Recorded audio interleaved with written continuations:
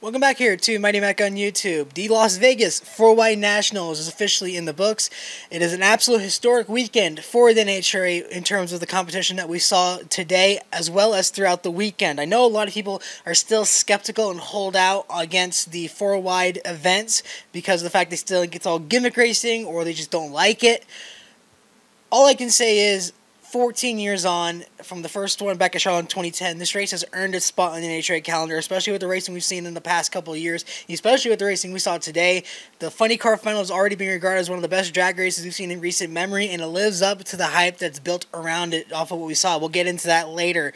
But if the trends continue like we saw last year with how well the Charlotte 4-wide was compared to the Vegas 4-wide, I can't imagine how well it's going to be in a couple weeks' time when we get there for the Charlotte 4-wide Nationals to wrap up the 4-wide portion of the calendar. We have that to go through as well as the highlights and the recaps of the brackets and all that and more. Let's get into the video. But before we do, like I've been saying for the past couple of weeks, if you like the content that we've been doing, then by all means be sure to subscribe to the channel today because we're going to ramp up the coverage as we get ready for the month of May with the Indianapolis GP, the 108th running game of the Indianapolis 500, and of course the Chicago Route 66 NHRA Nationals in Joliet, Illinois. So if you like what we're doing, you like the interviews, you like the coverage, and you like the recaps that we give, be sure to subscribe today so that way you don't miss out on anything. Be sure to hit the notification bell and do all that fun stuff so you don't miss out on anything that we do as you get ready for one of the biggest months in all of motorsports. And without further ado, let's get into the video.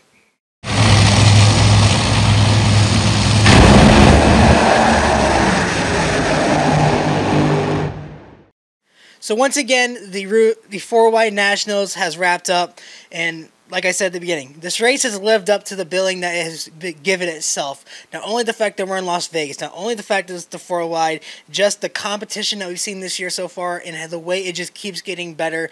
I filled out my drag racing bracket bonanza last night. I hope you guys did as well. It was a bit confusing, but of course with the 4-wide, it's always going to be a bit confusing because things have to change in order for it to work.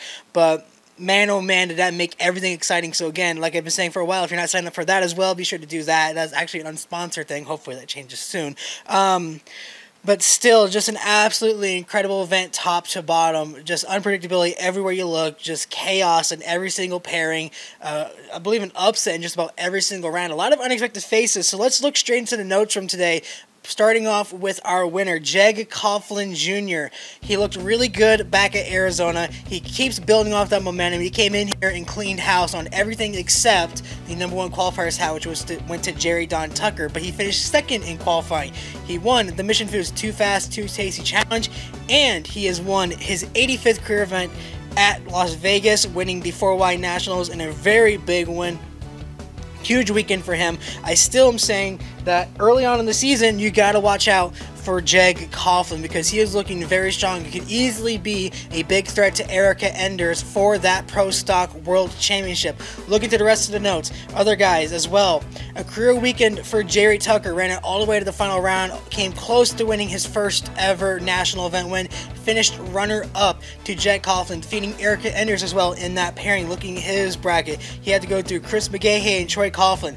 Then went through Eric Latino and Dallas Glenn. And then in the final round, defeating Brandon Foster, falling short to defeating Brandon Foster and Erica Enders, but falling short to Jeg Coughlin Jr. So a really good weekend for him. Another career weekend as well for Brandon Foster. Was unexpected really for me. I did not have him making it to the final round, let alone the round 2. So it was a very good weekend for him. Round 1, defeating Christian Quadra, Fernando Quadra Jr., falling short to Eric Latino. In the semifinals, taking out Eric Latino and Dallas Glenn, but finishing second to Jeg Coughlin Jr. Then in the final round, in his first ever final round appearance, red lights, jumps it by almost a day and a half, gives up the win. He loses it there, but an incredible turnout for Pro Stock. Greg Anderson as well, finding his footing. He fell short in the semifinal rounds, but man, that car is looking stronger and stronger as the weekend goes on. Last year, we had to wait all the way up until the U.S. Nationals to really see that car turn a corner and become, again, that big threat to the championship that we've seen year after year after year. He won it back at Arizona, and he is looking even stronger right now. That car is building momentum, and it is getting quicker as time goes on. But man, what an incredible pairing there. Just looking quickly through the rest as well. Erica Enders, number 6 qualifier, ran through all the way to the final round but fell short. David Quadra defeating Kenny Delco and Derek Kramer to make his semifinal round appearance. So looking ahead to Charlotte for the Mission Foods Too Fast, Too Tasty Challenge, who you see in the semifinals is who's going to be matching up there. Dallas Glenn, Jerry Tucker, Eric Latino, and Brandon Forrest will be the first pair, and the second pair will be Jeg Coughlin Jr., David Quadra, Erica Enders, and Greg Anderson. I said this in a group chat with a bunch of other content creators. It's feeling like the bit of 2009, 2010 all over again, because I mean, that second pairing, Jeg Coughlin Jr. versus Erica Enders versus Greg Anderson, you might as well slap a full throttle sticker on their fire suits, because it just feels like that all over again. Moving on into the next group of funny car to see how that went down. A big win over there for Bob Tasca III. This is a huge statement win for that team. Going into the season, had a lot of hype built up after how well they did last year, running up to third in the points, breaking his way into that big four. So many people had counted them out. Did not have the best start to 2024, but man, is he looking stronger than ever. Came into this weekend, they put a limiter on that car on ET and mile an hour to put a restrictor so that way they could just make it on the track and get what they needed. They weren't looking to exactly go for world record passes. They were just trying to get it down the racetrack and keep it in one piece. But by the time Q4 came around, they took it off. By the time the final round came off, they took it way off and just let that car rip. It wanted to run, it wanted to eat, and boy did it ever. Round 1, facing off against Steve Dencham, Paul Lee, and Chad Green. Wins that round as well as Chad Green. Moves on to face off against Austin Prock, Alexis DeJoria as well. Alexis DeJoria and Chad Green fall short. Bob Tasca III makes it to the final round to face off against Austin Prock, Matt Hagan, and Ron Capps. The Big Four in funny car met together, a titan matchup. Was literally the 4 championship teams from last year, and they meet up in the final round in the 4th race of the season. All 4 manufacturers being represented of Chevrolet, Dodge, Toyota, and Ford, and the Ford Mustang funny car puts it in the winner's circle on a historic triple hole shot victory. Bob Tasca III captures his first win of the season. This early on in the season, this is a huge statement win for that team as he delivers a knockout blow in Las Vegas. He was at UFC 300 last night with his son. It really helped out now because man oh man, is this a very big statement win. Other notes I have for Jeff Deal in his round 1 loss ran a 3.99, the happiest person to ever lose a race in probably NHRA history because of the fact they finally got their first ever 3-second run. They were beaming smiles across the faces. Jason Rupert, a massive upset, defeating John Force and Cruz Pedregon, 2 former funny car world champions, one of which being the GOAT. A big win for them as well. But of course, all eyes are going to be on that funny car final. It is being regarded as one of the best funny car races we've seen in recent memory, and if this is anything to look at with the 4 guys that are in that final round, including J.R. Todd, who lost in the semifinals, you're going to be looking at one epic version of a funny car world championship without Robert Hyde in there, but Austin Prock getting in that car looking just as strong as Robert Hyde did last year. With the return of J.R. Todd and Coletta Motorsports back up there, you now have literally all the manufacturers. You have Toyota in there as well, not just as Ron Capps, but J.R. Todd, but you got Austin Prock. You got John Force making a return to the funny car stage on the top stage. Matt Hagan looking just strong as he ever did. And of course, the lone representative for the Ford camp besides Daniel Wilkerson, Bob Tasca III. An incredible victory for them as they just try to put themselves back up into the top step of the funny car rank and win their first world championship, the first for Ford since 2014. Then, of course, Top Fuel. Doug Coletta came into the season having won the world championship, the thing that was missing on his trophy counter for so long. The only thing else he was missing was a 4-wide national event win. He takes that win here today and claims a spot back on top of the mountain of the Top Fuel rankings. Round 1, defeats his teammate Sean Langdon. It was only 3 cars because 15 cars showed up, so there was a bye run in there. Steve Torrence and Doug Coletta move on to round number 2. Round number 2 against Brittany Force and Josh Hart. Again, Steve Torrence, Doug Coletta advances to the final round, and right there we saw Doug Coletta, a statement win, the 3rd win for Coletta Motorsports this season. Actually, no, I believe that's their 4th. It's their 3rd in Top Fuel, but they're 4th because you got to remember J.R. Todd won back at the Gator Nationals as well when they doubled up, so Alan Reinhardt's wrong on that, but it is their 3rd Top Fuel win of the season. Looking at other notes there as well for Top Fuel, Tony Stewart goes back-to-back first-round wins. They start out the season 0 for 2 in first round losses back at Gainesville and Pomona, then Arizona and the Vegas 4-wide Nationals. They're now 2-2. That team is really turning a corner, and they're getting that car down the track consistently, and they're getting down that track quickly because they're starting to make some noise. Looking at his bracket, round 1, Clay Millican, Krista Baldwin, and Antron Brown, the winner of the Too Fast, Too Tasty Challenge on Saturday, takes care of business with Clay Millican. They advance to round number 2 against Terry Totten, who deserves a shout out as well in his round 1 matchup against Sean Reed, Justin Ashley, and Tony Schumacher.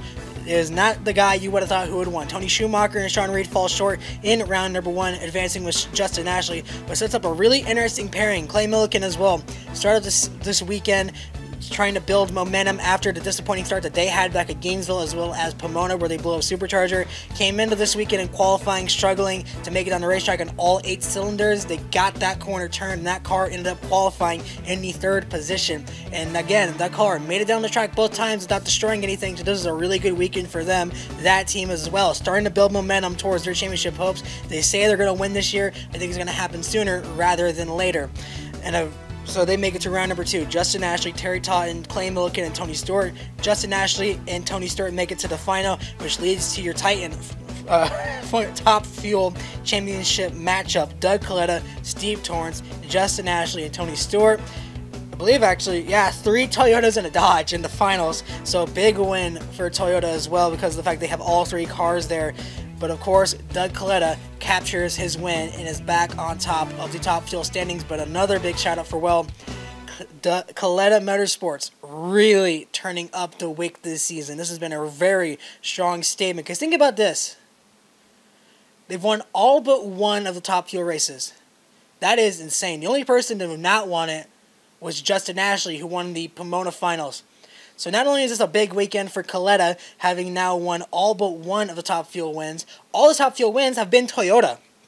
So that's another massive win for them. Toyota is cleaning house right now, and they're looking once again as the manufacturer to be, especially with the involvement that they've had in NHRA the last few years and the continued involvement that they've been having.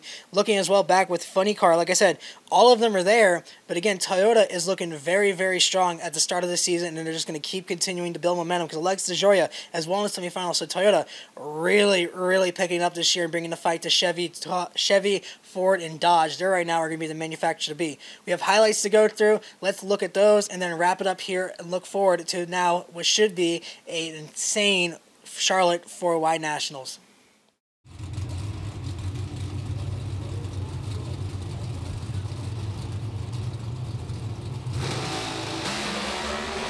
Foster goes red by a mile.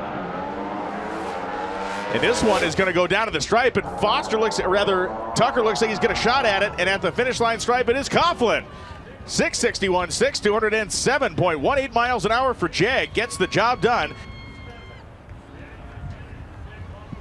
So Jeg Coughlin Jr. brings home the Wally at the 4-wide Nationals. Jeg, you were the first to leave the starting line. You had the quickest car in that quad. You've got yourself a horse to ride, and that's going to be dangerous for the pro stock contingent. How good does it feel to hold that Wally for the first time in a couple of years? It feels fantastic, let me tell you. It's been quite a ride, without question. Being in the winner's circle, nothing beats that. The Team Elites obviously brought me back in with open arms with Randy and everyone at Skag and JHG and Jegs and, of course, Outlaw Beer, man. We're going to enjoy a few of those tonight, let me tell you. But this thing was a rocket all weekend. I let the clutch out there in the final. The whole crew chief bank had this thing on kill, and front end was up. I was banging through the gears, and I'm like, God, please hold together, because everything felt really good from the time I let the clutch out until I saw that blinking light. And, I love my family. Thank you, guys. We'll see you soon. Amanda's with Jeg's teammate, Eric Enders. Woo! What a final round. They charge to the finish line stripe. And the win light is on for Bob Tasca. 391.5 on a hole shot. Heats a triple hole shot for the first time in funny car history. 391 beat a 389, beat a 390, and beat a 3904. In one of the best drag races we've seen in recent memory, 9,000 of a second triple hole shot win for Bob Tasca. Did you take off the speed limit and the ET limit on those guys? I took the rev limiter off. Aaron Brooks and Todd Okahara. All weekend long, this race car's been wanting to run. We just wanted to find that consistency to go up and down the racetrack. This last run, we knew we had to step up. I knew I had to step up. You're racing against the best in the world over here. That's a big-time matchup. Cabs, Hagen, Proc, Tasca. We got the trophy, baby. partying in Vegas tonight. Yes! Yes, yes! They're all clean off the watch. They're all clean down the racetrack, and across the finish line stripe, it is Doug Coletta, 371.5. Beats a 374.5, a 374.5, and a 376.9. When Doug Coletta has himself a good race car, the rest of the competition better watch out. That was the case this weekend, Doug. 371. That was a close final round, 0.003 of a second. How much fun are you having driving this car right now? Yeah, I tell you, Alan Johnson and Mac and all these Mac Tools, Toyota, Revline guys, they're really got this thing running. Each round we were running, quick time, and it's great to do in Vegas, and obviously the first four wide is pretty special. Congratulations, Doug. Thanks a lot. And that's going to wrap it up here for your Vegas 4Y Nationals. Again, if the momentum that we saw last year keeps up, the Charlotte 4Y Nationals I still think is one of the best national events that we saw last year. And if this is anything to go off of, I think it's going to be better. Remember, last time we were at Charlotte, we saw our first ever 300 run to the 8th mile. So again, if that is an historic thing to look up to, I think Charlotte is going to live up to the expectations and then some, because the Z-Max Dragway sure knows how to put on a show every time NHRA visits that place. So again, if you're looking forward to that, be sure to subscribe to the channel. Be sure to follow me on all my social media pages down below. MightyMac03 on Twitter, Instagram, Facebook, TikTok. I've been posting all weekend, as well as updates and winter graphics as well. So if you like that, be sure to follow me there. Be sure to subscribe to the channel here so you never miss a video. Like I said, we're looking forward to an historic month of May for the Indianapolis 500 and, of course, the Chicago Route 66 Nationals. So again, subscribe to the channel. Like the video. Leave your opinions down below on what you thought of this weekend, what you thought of the season so far, who you think are going to be your top picks for the championship. Be sure to let me know down below. But of course, like I said, subscribe, like, comment, and share with all your friends so everybody can get introduced to the world of drag racing, because again, this is just going to keep getting better as the year goes on. Once again, thank you guys so much for watching, and until a couple weeks time when we are back for the Charlotte 4Y Nationals, this has been Mighty Mac, and I will see you next time.